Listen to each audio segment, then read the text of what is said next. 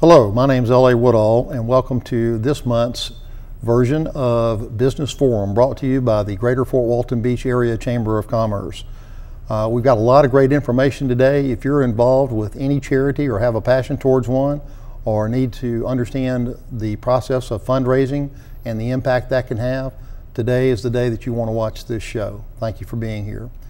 And if you will, allow me to start today talking about the Destin Charity Wine Auction Foundation.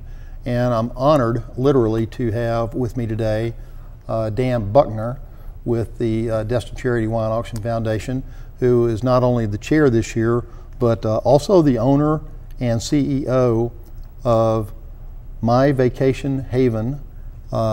If that's not, is that correct? My Yes, Vacation Haven? That's correct. And what type of organization is that exactly? It's vacation rentals and property management here in the area. It's perfect for this area. I know you're doing very well with it. So thank you for taking your time away from what you do every day for a living to help us with the Destin Charity Wine Auction Foundation. Well, I certainly appreciate the opportunity to be here. Thank you for having me. Yes, sir. The Destin Charity Wine Auction Foundation, as most people here in our community already know, has been a driving force over the last 10 years in terms of raising monies for our local children's charities. Can you tell us a little bit about how that came to fruition and where it is now and where you see it going? You know, it's amazing and truly a great story that started all those years ago with Chan Cox and a few other people saying, let's have a wine auction. Let's figure out how we can draw some more attention to the area, raise some money for children's charities in the area. And that started with the first year raising $80,000, yeah. All the way up to this past year, year 10 of giving away $2.3 million to children's charities across the coast. So in 10 years, it's come a very, very long way. Excellent. $2.3 million and basically one weekend of raising funds. Tell us a little bit about the process of the Destin Charity Wine Auction Foundation in terms of the events that lead up to it and then the actual event itself. We have several events throughout the year that are scattered every 2 or 3 months, actually, to keep the name and the recognition in front of everybody and the reminder, hey, this is a great organization to give to. Here are compelling reasons to get involved with the foundation. And that all leads up to the big weekend, which is the last weekend in April each year. And that consists of patron dinners on Friday night that are scattered across 12 to 14 different locations. And then Saturday is the big main event in the tent where the majority of the money is raised. Now, if I understand things correctly, these patron dinners, they are held oftentimes in individual homes. So these are truly patrons of the Destin Charity Wine Auction Foundation with their generosity. Now, is there a pairing that's involved with that? Yes, sir. And we couldn't survive without this generosity as well. So I appreciate you bringing that up. These folks are most generous to host dinners in their homes for oftentimes 40 and 50 people. So you can imagine the effort that goes into that. But what happens from the pairing standpoint is we'll have chefs from all over the United States come in, as well as vintners, and then we will pair them together for the dinners to make the experience something that's just truly unforgettable for the patrons to attend. Wow, that must be a dining experience that you would probably never forget, I would have to think. They are truly amazing. They are. And I understand also that at some of these patron dinners, they also have auction and fundraising components to that to help the charities as well. Is that correct? They do. They do. There's a smaller auction element at the dinners on Friday night, and last year, just at the dinners alone, we raised around $350,000 across all of the dinners. So we got off to a very, very good start going into Saturday for the main auction. It certainly sounds like you did.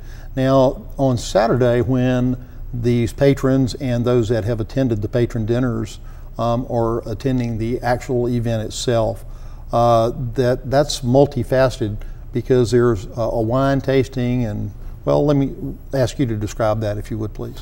They also, on Saturdays, they have a reserve tasting and it's broken out into several different tents. And then the main auction happens on Saturday afternoon, as well as you also have a Sunday afternoon walkabout to where there's 80 to 100 different tents of people bringing their wine for folks to taste and sample, and just to further get their name and brand out. That's wonderful. Tell us a couple of things about the live auction itself, because I know that atmosphere is so exciting. I've seen the video of it, and it's just almost overwhelming just to watch the video, much less be there.